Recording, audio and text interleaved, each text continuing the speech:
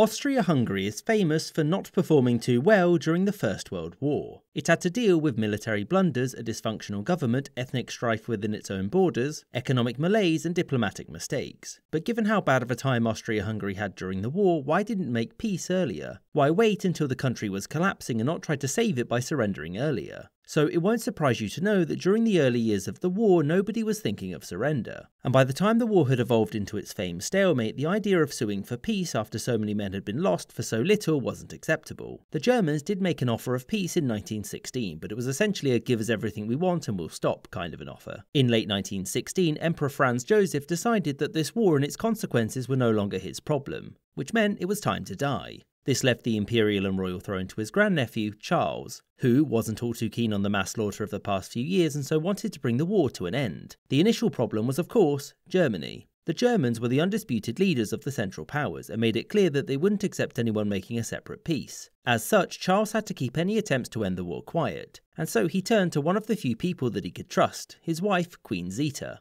Zita was an Italian, and her brother had joined the Belgian army at the beginning of the war. And so Zita approached him to speak to the French government on the Emperor's behalf to see what terms the French would accept. And the demands for peace were simple. 1. Recognition that Alsace-Lorraine was rightfully a part of France. 2. The restoration of Belgian independence. 3. Vienna would agree to an independent Serbia to its south. 4. It would hand over territory to Italy. 5. It would acknowledge Russian ownership of Constantinople should it happen. And 6. The Austro-Hungarian Empire would undergo sweeping internal reforms. This seems like a lot, but Charles was happy with most of these. Belgium and Alsace-Lorraine didn't affect him directly, and so those were fine. Because as far as he was concerned, he was already betraying Germany by seeking peace, so what was one more deception? To him, an independent Serbia was also fine, except for the fact that Charles's definition of what an independent Serbia was very different to that of France. His plan was that Serbia would grow to this, becoming a Yugoslavian kingdom. However, it would be one ruled by a Habsburg, and thus permanently an ally of Austria. Something the French would obviously never agree to. Whereas the internal reforms of Austria-Hungary were seen as fine because Charles wanted that anyway. The two sticking points were Italian territorial gains and Russian control over Constantinople. Charles felt that Italy hadn't actually won anything and thus wasn't entitled to any Austrian territory. The plan was to ignore this demand under the assumption that peace would mean more to the Entente than keeping Italy happy, whereas Russian expansion to the south would threaten Vienna's influence in the Balkans. Charles's hope was that Britain wouldn't tolerate Russian expansion into the Mediterranean, and that as a result this would never happen. And soon after this, the Russian Revolution made it irrelevant anyway.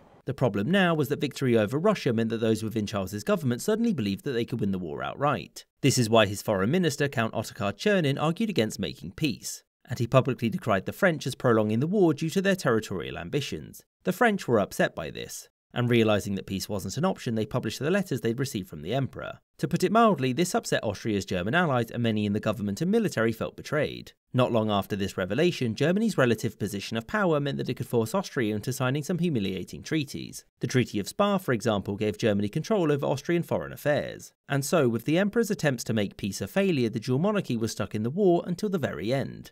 I hope you enjoyed this episode with the special thanks to my patrons, James Bizanet, Kelly Moneymaker, Sky Chappelle, Katoitska, Yuduan Wang, Anthony Beckett, YN Hockey, Marcus Arsner, Captain Sidog, Gustav Swan, The McWhopper, Alex Schwinn, Marvin Kassow, Winston Kaywood, Shuenin, Andy McGeehee, AF Firefly, Spinning 3 Plates, Spencer Lightfoot, Kamoon Yoon, Maggie Patskowski, Remco Heusman, Copper Tone, Jim Stroomberg, Calling Dr. Howard, Dr. Fine, Dr. Howard, Charles I, Miss Izette, and Words About Books podcast.